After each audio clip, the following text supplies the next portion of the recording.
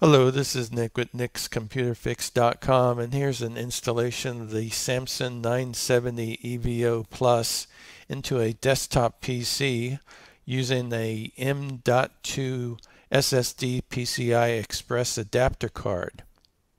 Here's the SSD that I'm going to be using. It's the Samsung 970 EVO Plus MVMe M.2 SSD. And it's brand new, so I'll put that to the side here for a moment. Here's the PCI Express adapter card, and there's not too much to it. There's just that little interface right there, and then we get one screw to attach it to the adapter card. Alright, let's go ahead and open up this new Samsung 970 M.2 SSD, and it's a 2 terabytes, by the way. It's a good size storage for this desktop that I'm going to be putting it in. And let's open this up and get a close-up look. And again, this is a 970 EVO Plus, and it's a V-NAND SSD. Okay, here's the single screw that came with the adapter card and the adapter card, and we'll go ahead and put the SSD aside, and let me open up this thing. I don't know what it is about those screws. I can't never get them out of the packages, so let me get this out first, the adapter card, and we can take a better look at it here. And we can pull out the M.2 SSD here, and you can see it's a lot smaller than the adapter card, and it fits right into that little slot there. And it happens to be an M key slot, which is a standard SSD interface, by the way.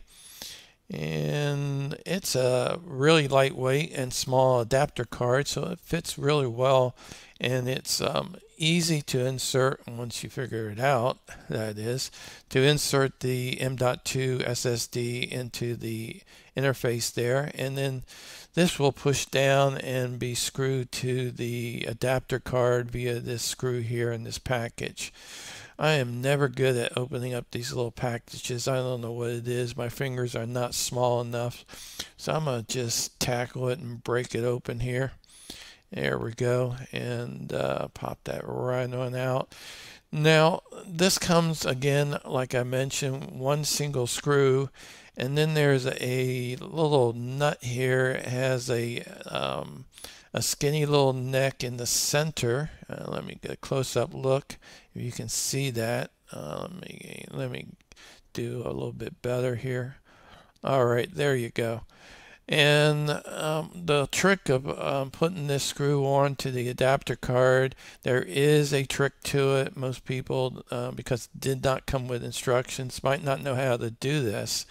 And the way to go about it is you don't put it underneath, and you don't put it on top. You put it right in between the adapter card and the M.2 SSD. Also, the top and bottom hole on the screw nut are different sizes, and the larger side is the one that goes on the bottom. Now, the way this works is you utilize the neck on this screw nut so that you put it right, the neck goes right on the M.2 SSD, and then the SSD and the screw nut gets pressed against the adapter card, and then on the bottom where the larger screw hole is on the screw nut is seen, and then you go ahead and you can put the screw into the screw nut and tighten it up. And I'm doing that right now, and it only takes a couple of turns before it becomes tight enough to do the job or to do the trick. Okay, you can see that there is perfectly even amount of space between the SSD and the adapter card, and you can see how the neck of the screw nut is being used there. Alright, this is all set and ready to be inserted into the PCI Express slot on my desktop computer. So let's go over to it. The mini tower that I'm going to be using here is the Acer TC865. NE Select i5, and it houses a Intel i5 8400 CPU. And there's no need for you to watch me open this up. Everyone has seen how to open up a desktop computer before. Alright, I have it open, and here's a close-up of the PCI Express slot. And this is the built-in M.2 slot that's already on the motherboard that I'm already using for a SN750 M.2 SSD. And I only have one M.2 slot on the motherboard, so that's why I'm using this PCI Express slot here with the adapter card, so I can put a second M.2 SSD into this desktop computer. Now let me go ahead and grab the PCI Express adapter card here, which already has the SSD attached to it. And one thing I like to point out is this little fin tail on one end that helps you to determine which direction the PCI Express card goes into the PCI Express slot. And then once you have it in position, this little latch goes up and locks it into place securely. Okay, now that it is in place and we are all set and ready to go here, I'm going to go ahead and press the power button on the desktop computer and power this up. And once I do, the CPU fan and the power supply fan are both blowing, and we have a green light blinking on the PCI Express adapter card here. And that's a good sign. That means the motherboard is recognizing the adapter card and hopefully the SSD as well.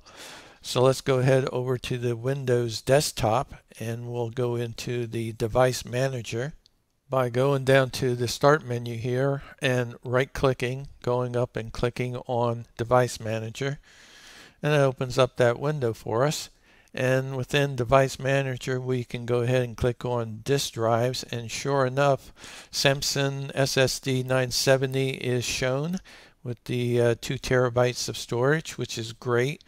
And we can go to Properties here and look at a few things, but nothing's going to really show up until we set this up in the Disk Manager first.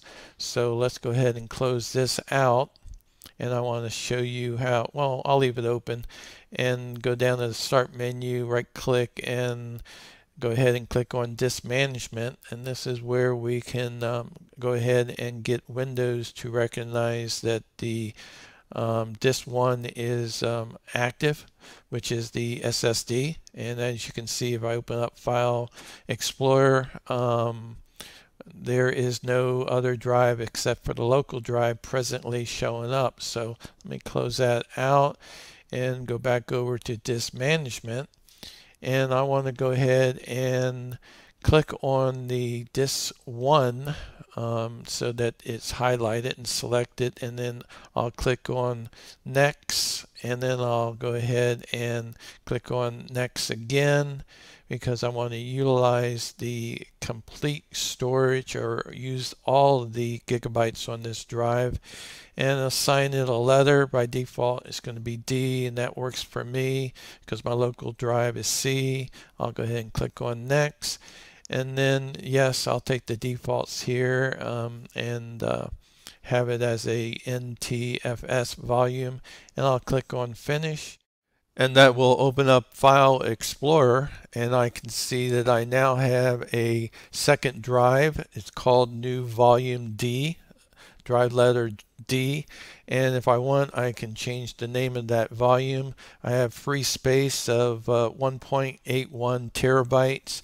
Full capacity is 2 terabytes, but some of that is being used for trim on the SSD. Okay, we are all set and ready to go with 2 SSDs installed in this computer desktop now. One last thing I'd like to show you before we leave is that if your desktop computer has mesh openings on the side like this one does, you can see the green adapter light. Whenever the adapter card is being accessed, it'll be blinking Thanks for watching. Subscribe if you like, and leave a like if you like. And remember to click on that notification bell.